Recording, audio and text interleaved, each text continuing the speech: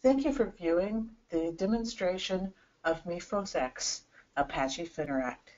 This is a free and open source banking system. The Mifos Initiative has developed this system, and the Mifos Initiative is an award-winning, nonprofit, free and open source software project. We are dedicated to ending poverty, one line of code at a time. Apache and the Mifos Initiative has launched the Global Open Standard for Financial Inclusion Technology, Apache Fineract. Apache is the world governance body for open source standards.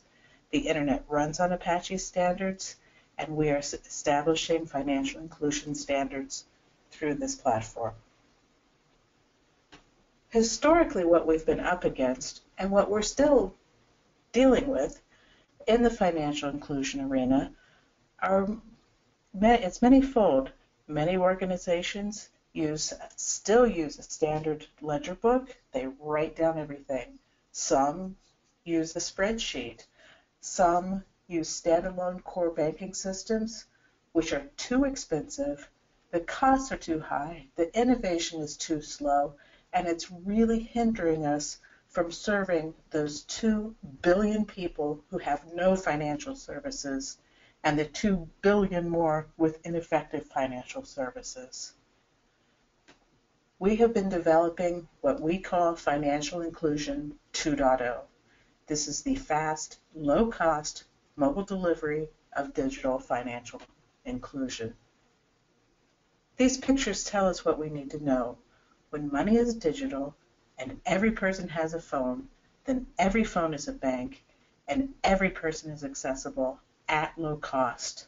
And every conceivable financial service is simply an app.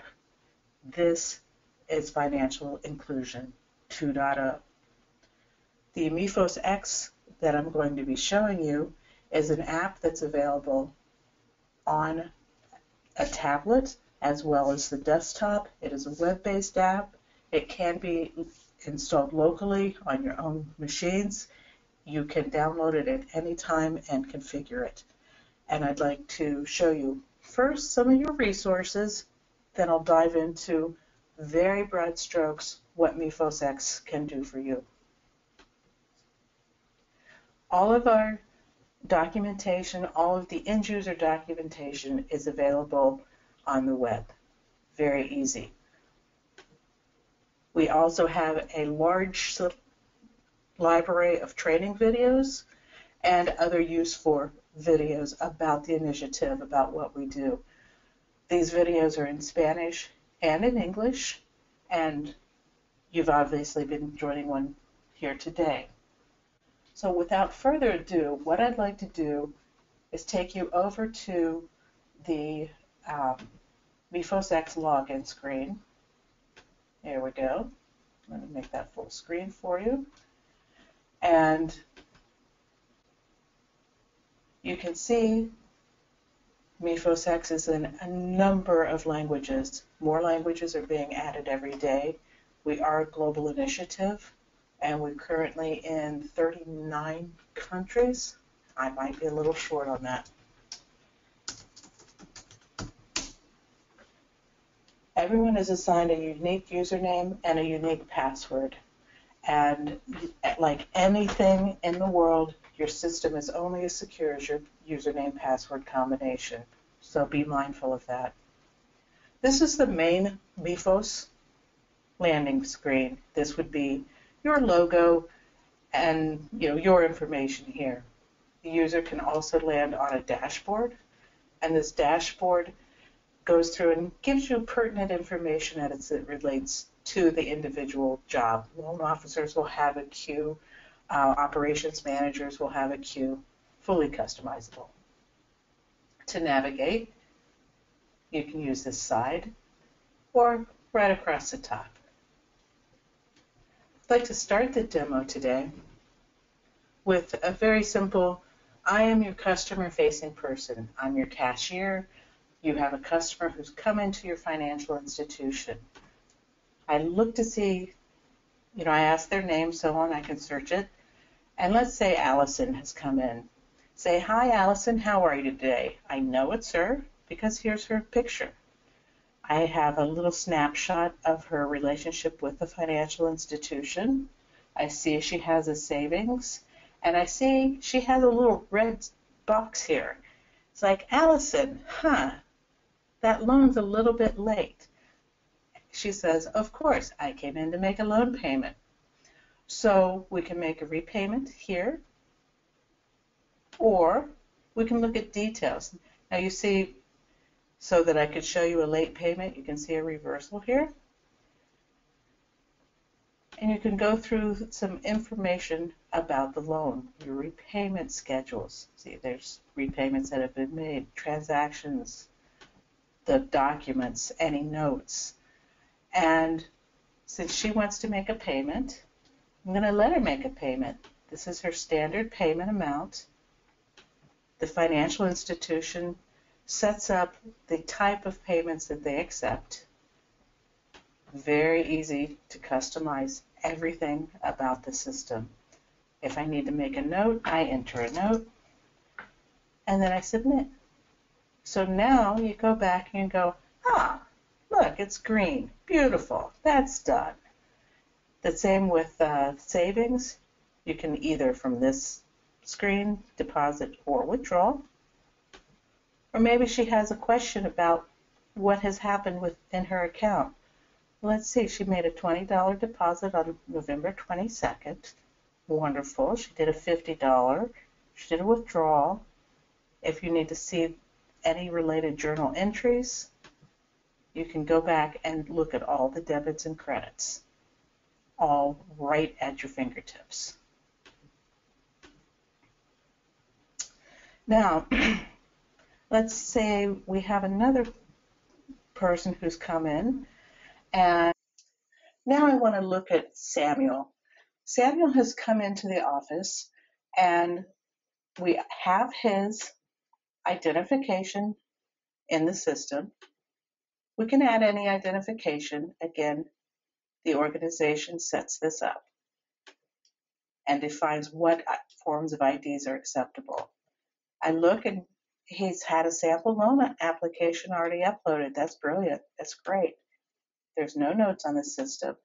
So let's look at Samuel. We're going to open a new savings account for him, and then we're going to go ahead and open a new loan account for him. We'll say this is a voluntary savings. Again, the financial institution defines all of the products in accordance with your policies and procedures. If this was done out in the field, you could put the field officer in. If your organization is converting systems, a lot of places will put the old account number in here. Some places don't use an external ID. It's your organization. All the other information regarding terms is right. It's all in accordance with what we've done. So now we're accepting it. And you see this is pending approval here. Samuel can approve the same thing. So when I'm done being the customer-facing person, I'll put on my hat of supervisor and show you how we do approvals. Now to create a new loan, that Mary's working. This is a simple sample loan, and maybe he has a small provision store. Maybe it's for agriculture. These purposes you define based on your organization's policy. This fund here, many organizations get grant funds to loan out. Say Rotary International has gifted $100,000 specifically for agriculture lending. That's how the loan amounts can tie into the funds. We're going to keep that on the November 23rd and disperse same day. Doesn't typically happen that way, but this is a demonstration. Again, the external ID can be to tie it to the old account number. It can be anything that the organization defines or blank. And you can see all these little green pop-ups, little tooltips. This helps all the end users along the way if they have a question about any field. You can link your savings to that. Since that savings isn't actually approved and activated yet, it's not going to appear in the dropdown. It will in the end. And let's say this is a $1,000 loan for 24 months, repaid every month. And all of these are set up based on how the organization has defined the loans, and you can submit. Now you see this is also in a pending status. So now I am a supervisor. I'm done doing this job, and now I've logged out, I've logged in, I'm a whole new person, and I have some tasks to take a look at. And I see, okay, there's that loan we just set up that's not approved. The first employee had no lending authority. However, I do, and it's in my loan queue. So I look at this, I go, okay, let me see, that looks right. The repayment schedule looks good. There's the processing fee is in there, that's wonderful. Oh gosh, there's no loan documents. So I make a note back to the original person.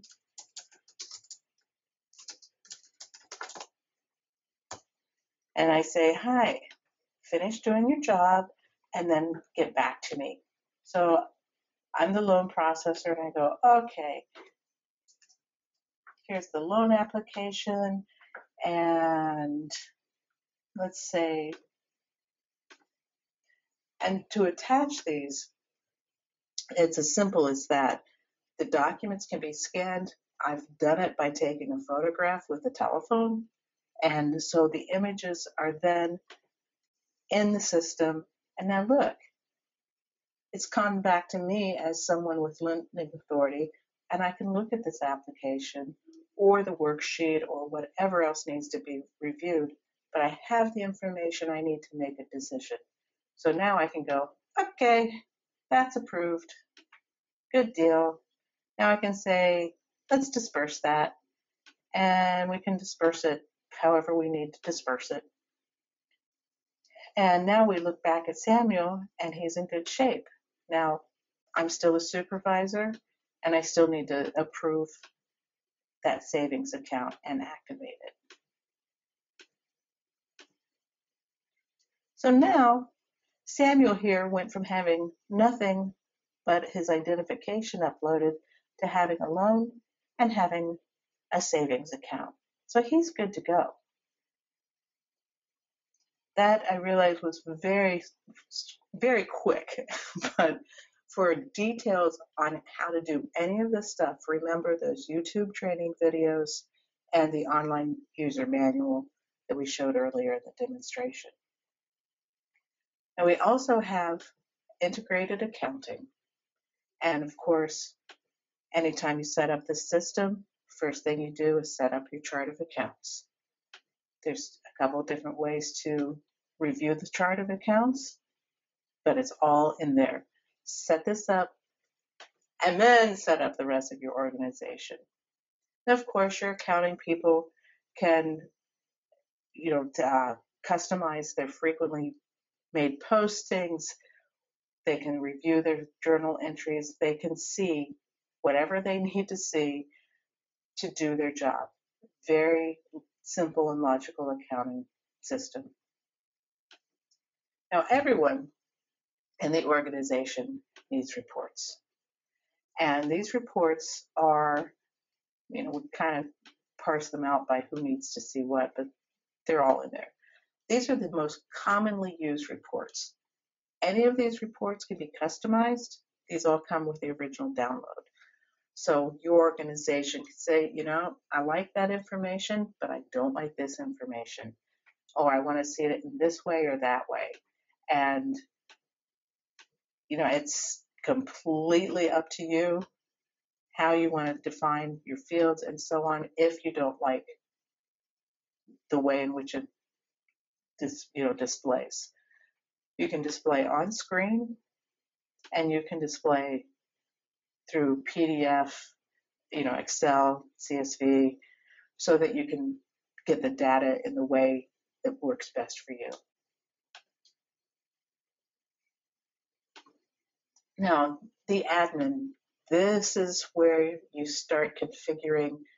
This is what tells your tellers, your customer service people, your loan officers, really what fields they're looking at.